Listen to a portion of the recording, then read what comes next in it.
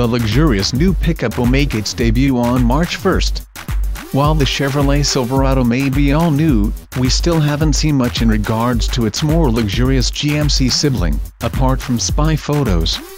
But finally a new image has surfaced teasing the 2019 pickup, or at least part of it. The shadowy image shows the sculpted new fascia of the GMC Sierra, which appears to be entirely unique from the Chevy.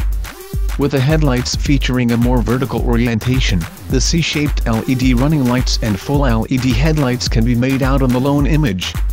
We also know the grille will be larger too. In this photo you can clearly make out the GMC logo positioned front and center in the more expansive grille. The upscale truck will make its debut in less than a week, on March 1st in Detroit.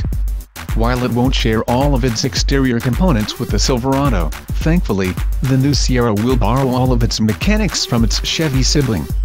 That means GMC will offer either a 5.3-liter V8, a 6.2-liter V8, or a new 3.0-liter turbocharged inline-six diesel with 2- or 4-wheel drive available.